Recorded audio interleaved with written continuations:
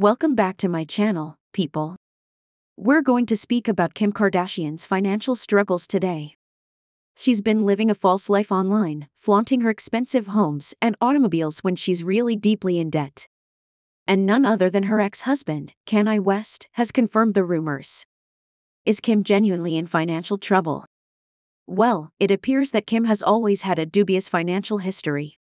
She once assisted singer Brandy in the closet before becoming well-known.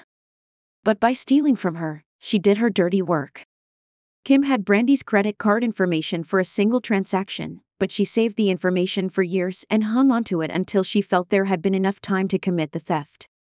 They took $120,000 from Brandy's mother, along with her sisters Kanye and Rob. Through spending the stolen money at their stores, Dash and Smooch attempted to be cunning and obscure the paper trail. But because the transactions were unauthorized, they were caught red-handed. When they didn't pay back the money for more than a year, Brandy's mother decided to file a lawsuit against them despite giving them the chance to do so without resorting to legal action. When they were discovered, they were forced to reimburse Brandy for roughly $700,000. The true cause of Ray J's separation from Kim was this event. That's not all, however.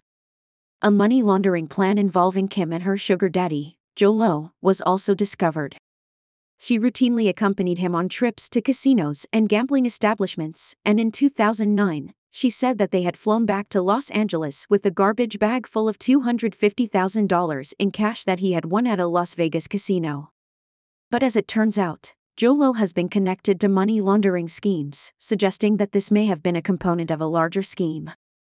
According to the source, Lowe is sought by foreign law enforcement in relation to a multi-billion-dollar money laundering conspiracy. He is charged with being the brains behind a plot to steal $4.5 billion from the government-run Economic Development Fund in Malaysia. The FBI looked into Kim, but they were unable to find any evidence to support any charges.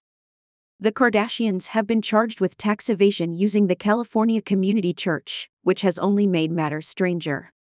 The members of this church, which Kris Jenner formed in 2009 and is a non-profit organization, are required to pay a $1,000 monthly fee as well as 10% of their yearly salary as a donation.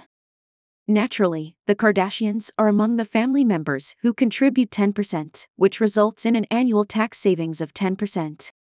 The fact that Kris Jenner is the church's owner raises even more red flags since every time the Kardashians donate 10%, the money is practically going to their mother. As a consequence, Kris may be able to find a method to return their funds, which would effectively negate their donation while still allowing them to take advantage of the tax break. Yes, very dubious. What does all of this imply, then? Is Kim really insolvent? So, it's difficult to say for sure. She could be in debt, but there's a chance that she still has a lot of money invested in stocks and other assets. But it's obvious that her financial situation isn't as comfortable as she portrays it online. Additionally, it is evident that she is not above shady financial practices like tax evasion and stealing from others. What do you think, guys? Please share in the comments section.